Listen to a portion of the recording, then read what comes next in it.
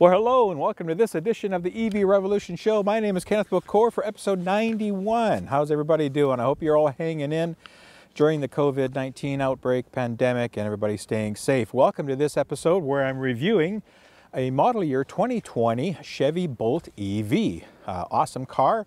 Want to thank GM Canada for loaning me this press vehicle to play with for a few days and drive around the hills of Caledon here. Today is actually a cooler day. We were at 20 degrees Celsius a couple of days ago, and now we're hanging around 8 or 7 with potentially some snow flurries in the mix. You know, for middle of May, folks, if somebody's saying climate change isn't real, I don't know what is, because I've never seen these kind of temperatures at May. But anyway, I digress. Let me get to talking about the car here, and thank you for tuning into this episode. Now, for the 2020 model year, the Bolt EV retains most of its core elements from its previous years. It's not a full year refresh. There are 2 trim levels that are available in the Bolt EV, at least in North America. They're the LT and the Premier trim level. My tester is a Premier in a lovely Oasis Blue. Again, model year 2020. It's a 5-door hatchback wagon. GM calls it a wagon. And it's a fully electric, battery electric vehicle. A BEV, as we call it. So, great car. So for 2020, some of the updates included some small changes to standard and optional equipment. You'll have to go through the listing to figure out what all those are. Now, the main change for this model year is improved battery chemistry.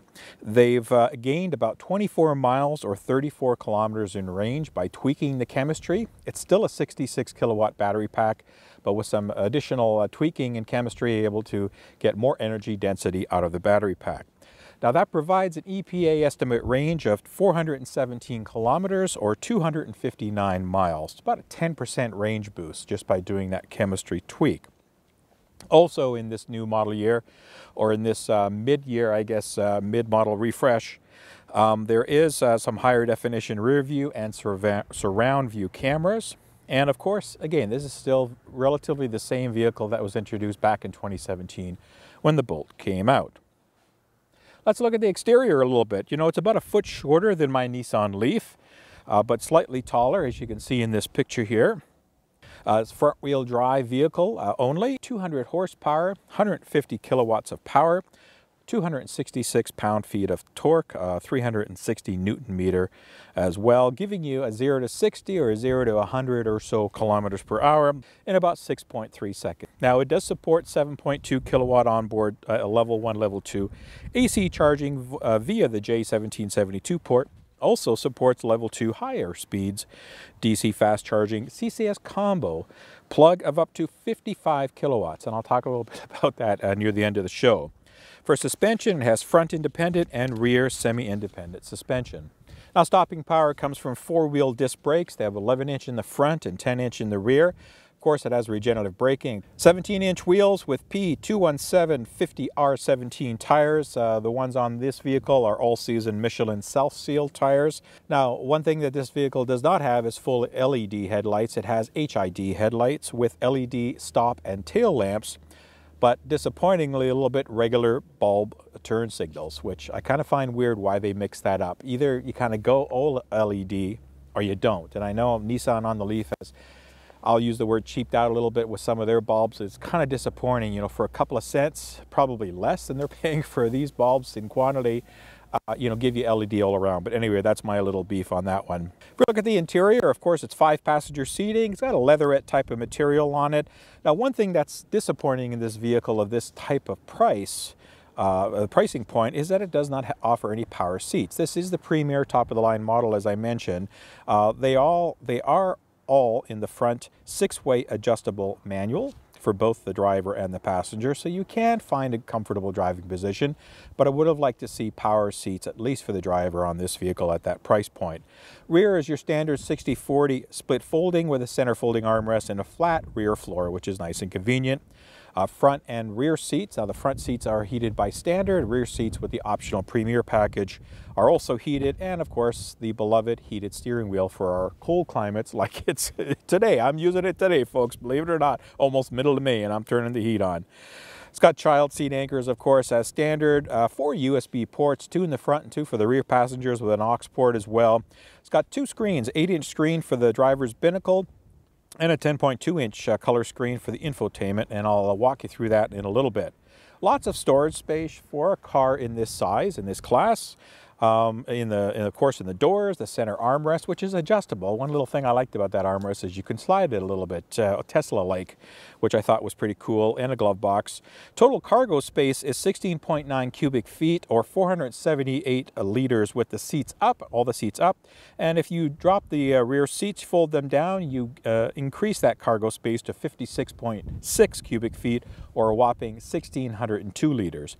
Now, safety, EVs and most new cars now are really safe with the amount of appointments that they offer, and this is no less of an example. Standard 8 airbag stability control system with traction control, 4-wheel anti-lock disc brakes, tire pressure monitoring system, and LED daytime running lights are among the standard safety features. Now, this model has a 5-star NHTSA, or National Highway Transportation Safety Administration, overall rating of, again, 5 stars, which is really good. If you go on the website, you can check out all the crash tests and all the scoring there. So pretty good for a car in this class. Nice and safe. Now, standard on the Premier model, but optional on the LT, you can add additional safety features like rear parking sonar, rear cross traffic, and blind spot monitoring and alerting. Additional safety features such as forward collision warning, automatic emergency braking, and lane keeping assist are optional on both trims. You have to buy certain packages on these, and this one comes with the convenience package too, which included those features. Now, standard warranty here in Canada, you'll have to check in your country where these are still available for your specific warranty details, but it should be relatively similar. Bumper to bumper is 3 years, 60,000 kilometers. Drivetrain, 5 years, 100,000 kilometers, with a rust corrosion of 6 years, 160,000 kilometers. Battery and electric components, it's your standard across the board, 8 years, 160,000. One good thing is that all these vehicles come with roadside assistance free, complimentary by GM Canada for 5 years or 100,000 kilometers.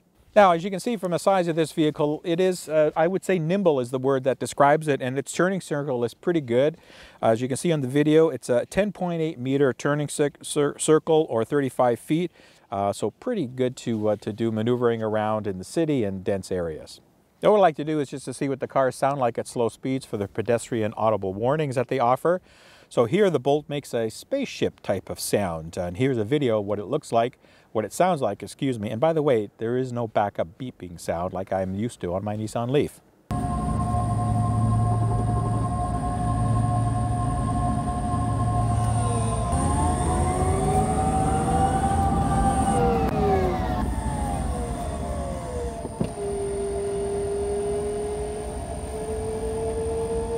All right, so let's get to some of my driving impressions here in this part of the video.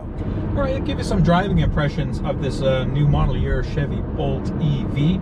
The noise level is fairly quiet. It's registering anywhere from 77, 78 decibels at about highway speeds, close, let's say 79, make it even. Which is okay. I think the Leaf is slightly quieter. I kind of gauge everything against my Leaf because it's a pretty quiet vehicle. With the normal tires that it provides, and at highway speeds. Overall, comfort is pretty good. It took me a little while to find a comfortable seat position. It does have a telescopic steering wheel and of course a tilt, so that's good to find a comfortable position. Everything else, visibility, ergonomics aside, everything else is good on this vehicle from that perspective. Now, being that this is a shorter wheelbase vehicle than, let's say, a pickup truck or an SUV or something, it is a very nimble vehicle. It's easy to steer. The steering's fairly responsive, even though this has economy tires on it for maximizing range. I find the suspension over bumps just a tad rougher than I would get on the Leaf. It's a little more jolty here in the Bolt, but it does the job. Again, there was a good bump I just went over. The brakes are fine. Now, regenerative braking, I've noticed it doesn't really have many choices. It has your drive mode, and then it has what's an L, which is basically your one pedal driving. If you leave it in L mode, it will stop you and it will hold you at a stop. But so that works pretty good. In fact, again, I compare everything to Nissan's e-pedal because it works really well, and this is just as good, probably actually even maybe slightly better. You can modulate this a little bit better, just ever so slightly. It's hard to say, but it does work very well for one pedal driving, so you can accelerate and decelerate, and it gives you maximum regeneration. It has creep automatically, creep mode. It'll move you forward, give you that sensation that you're in a regular automatic vehicle. As far as all the other controls go, everything is easily accessible. Didn't take me long to figure out what controls what. Climate controls are very easy to figure out, work very well. You know, I do like the infotainment system. It's a nice big screen. Now, the angle of the screen is a little different. I guess it depends where you're sitting. It's not that terrible to see. I would like it just pitched a little bit more towards the driver, rather than flatter down. But anyway, that's the way GM did it. Otherwise, all the controls are easy to read. You know, plastics, blah, blah, blah. You've seen all the reviews on this car as far as the material, so I'm not going to go through all that. I think it's fine. Yes, it's a $53,000 vehicle in Canada, so I would expect less hard plastics, but that's just the way everything's coming nowadays, so we have to accept it. As far as, you know, the drivability, as I mentioned, it's very easy to drive, no issues. The range so far has been great. I'll give you a range recap at the end, later on at the end, as I gather more data. I'm actually on my way to go do a fast charge and see what it'll pull, and I'll get that for you. But all in all, it's a very easy and pleasant car to drive. I've been driving it now for 3 days, haven't had to even think about charging. I'm just going to charge just to test the pull. Now, one thing I did want to comment is it doesn't have built-in nav. Now, it does have OnStar nav, and I haven't tried it, but I believe that you need a subscription for that in order to get that feature. And they may give it to you free for a period of time, but I believe that you will have to pay for that. And as such, I believe the nav is something you'd have to pay for. I think what GM is thinking is that most people have cell phones now. They'll use either Android or Apple CarPlay to connect their cell phones and use the map app. So just wanted to show you the lane assist here on the Chevy Bolt EV. I've got it set to lane assist, and it's on cruise control. It does not have adaptive cruise, and so as you can see, there's a green light on the dash.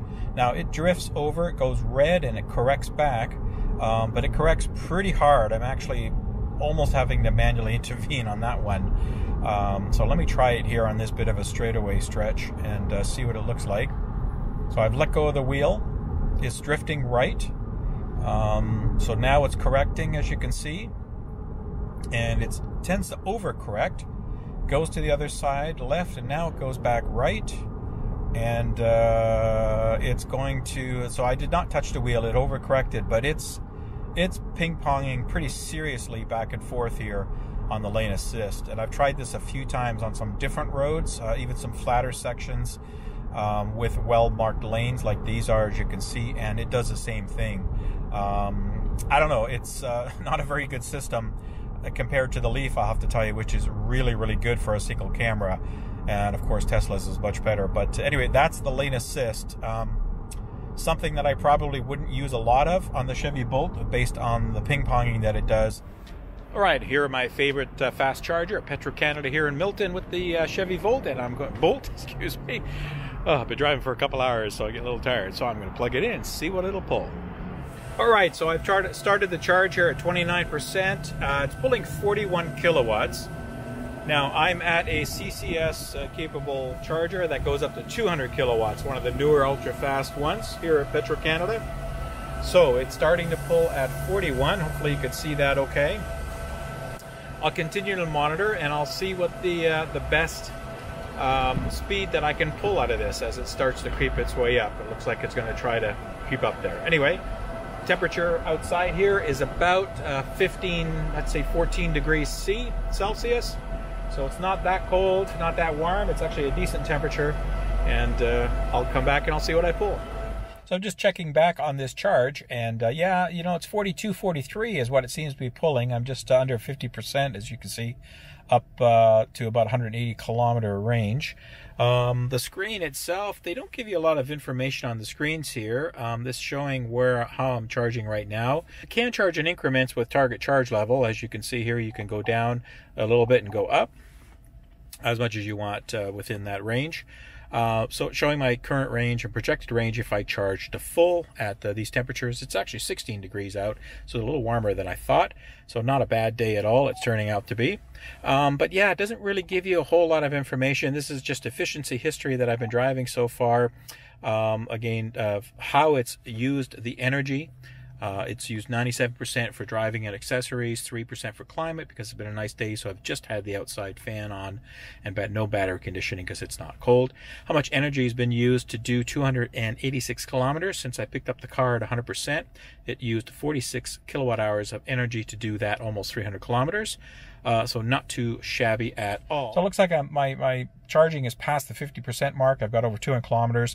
Looks like the best I can pull is just 41, 42 kilowatts. I'm not sure why. So I'm going to stop it now and go back home. So hope that was helpful. As far as the infotainment and the displays goes, as I mentioned, they're pretty adequate. This is kind of the main home screen where it gives you a summary. You can customize the look of this to change it to different elements. Your main screen here, of course, there's no other screens. This is only the one screen you get. So you can settings, you can low power mode, OnStar, all that kind of stuff, which I didn't really play with OnStar. This does come with 4G LTE capabilities and a Wi-Fi hotspot in the vehicle, which is offered by GM. So I do actually have my phone connected by Wi-Fi to the hotspot in the car. One thing I do like about this, a plus, is the cameras. It's got a really nice camera system where you can get this is forward-looking view, and of course it's got a quarter view of the parking spot that I'm in. Then I can look at a rear view here as well on the same car with sensors. It'll beep, beep, beep, and all that stuff. I can look at this, and then I can zoom in if I want to different angles, to the rear and to the front, if I'm looking down to see how close I am to something. This is a split of the side views where you can see the right side of the vehicle and the left side of the vehicle if you're coming close to curbs or whatever. This will activate the proximity range, the bars, when you're backing up or forward, and then this gives you a capability for all around views. All right, well, I hope you found the video and the charging video informative and educational. Now, get the pricing on these vehicles. Of course, we haven't hit cost parity yet, so the Bolt is still priced relatively high compared to other vehicles within an internal combustion price point, if you wanted to compare that to. Here in Canada, the base MSRP is $50,298 on the Premier Edition. The other safety features, unfortunately, you can't itemize it out. They are pretty important. Certainly the AEB, which really should be standard by now, folks. So I'm a little disappointed in that. So total pricing before tax here in Canada is $52,993. Now the good is that this vehicle does qualify for the $5,000 Canadian federal EV incentive rebate. And also, as I've reported on some past shows, GM and their dealers seem to be aggressively offering discounts on these in the US, so you could get one at a pretty good bargainy of a price. So my overall pros and cons of this vehicle, I got to hold on to my papers because there's wind and it's so cold here, folks. You know, it's impressive with the range. I mean, you know, I've had this for a few days. I haven't really had an opportunity to really take it for an extended drive. I did drive a couple of 100 kilometers in one day to try to lower it so I could do that charging for you that you saw earlier. But, you know, at an EPA range of 417 kilometers, I'm quite confident that I can get 400 kilometers on this vehicle. I mean, even now in these cooler temperatures, it's showing a maximum of 408 when I pulled it out of the garage fully charged this morning. So that is pretty good, and with a nice easy driving, you can certainly get into the 350 to 400K range without any issues. Highways, of course, it's going to be a little less, and of course, as the weather gets colder, it's going to be a little less as well. Now, the faster DC charging under different ambient temperatures that GM has claimed that they've improved for this vehicle are good. What that means is that it accepts full power for longer periods of time than it did in the previous models. However, that really is a lower rate than most of the second gen and newer electric vehicles that we're seeing on the road now. I mean, even the Nissan Leaf pulls more than this, you know, because this is topped at 55 kilowatts, which is, you know, not really at par for the size of the battery. You know, if you're trying to get that 80% in 30-minute experience, it's going to be tough to get with this vehicle, depending on what your starting state of charge is. So, you know, it should be really able to accept something in the area of 75 kilowatts or even higher, maybe up to 100 by now, especially on this refresh model or partly refresh. So GM should really work on that. The cabin is spacious. It's pretty roomy. I've had 4 people in here, no problem in space. It's got good acceleration, as all EVs do, and it's, as I mentioned, very nimble for handling in the city. I'm not really hung up on hard plastics and all this stuff like a lot of the other reviewers. I don't really care. I just get in the car. I want it to be functional, but you know, I would like it to, I think the materials could be a little better. Now, there's a lot of talk about the Bolts with their front seats. And, you know, really seating, and I tell everybody about the ergonomics of vehicles, it's a very personal choice. So you, depending on your body style, your size, height, weight, all that kind of stuff, it's going to be different for everybody. So you really have to get in and try. The most common complaint I hear about this vehicle is the lack of support and comfort for the front seat, especially over long periods of time and over long trips, that they tend to be narrow and lack cushion depth. Now, I found them to be okay, but folks, again, I'm only driving this for a few days, and since then, you know, I haven't really had any issues with it. So maybe over the long term I might, because I'm not the smallest fish in the pond, that's for sure. So, you know, we'll have to wait and see, but that's subjective. But the ride comfort, I thought, could have been a bit better. It does lose its polish on rougher roads. You know, I think that they should have gone to a little bit better rear suspension setup to be able to cushion that. It is a little rougher than I'd like it to be, especially when you throw some people in there. The touchscreen is a bit disappointing. You know, it doesn't have any built-in navigation. And again, we're talking about a vehicle that's in the mid $50,000 Canadian price range. This is not an inexpensive vehicle. It should have built-in maps. Now, another good thing about the Bolt is that it is available nationwide, and of course, it has a large dealer network to support it. All right, so in my closing, this is really a thumbs up vehicle. I do like it a lot. The range is really the winner for me on this vehicle, and it drives very, very, very well. So GM's done a great job on the Bolt. There could be some room for improvements, and I'm sure when we see the next generation of the Bolt in the EUV, I believe that they're calling it, or whatever, CUV, I don't know anymore, Sony acronyms, we'll probably see some of the things that I'm picking out here in that new model. But again, I do want to thank GM for loaning me the tester vehicle, and yeah, big thumbs up on this vehicle. If you're in the market, you can really get some good deals, especially in the US on this, and maybe even up here you might be able to haggle a bit with the dealers right now that the times are slow. All right, and that's it for this edition of the EV Revolution show, where I'm trying to educate minds one tailpipe at a time. I hope I've been able to add a little bit more education on this model of the Chevy Volt. Thanks everybody for watching me on YouTube, for liking, subscribing. If you haven't subscribed, please do. It means a lot to increase subscriber, and so I can do more and provide more content for you. Of course, humble thanks to my Patreon supporters. You know who you are. Appreciate that. If you're not sure what it is, check out the website here at the link. Even $1 a month can make a difference to help me support the show, continue to grow. Hope everybody's staying safe. Please follow your public health guidelines wherever you live around the world. Stay safe. We are getting through this. We are starting to see a little bit of a light at the end of the tunnel here, and let's just continue to do what people need us to do. Stay positive, as I mentioned. Keep watching and look out for all the EV stuff, because it is a fascinating world that continues to advance. So again, thank you very much for taking the time to watch me. And until the next time that I'll bring out a show, again, everybody stay safe, and I'll see you when I see you. Take care. Bye-bye. All right, and that's it for this edition. Let me try that again. It's a little more jolty here in the Bolt, but it, you know, does the job. Again, there was a good bump I just went over. Kind of keep it rolling. Let's just change the angle.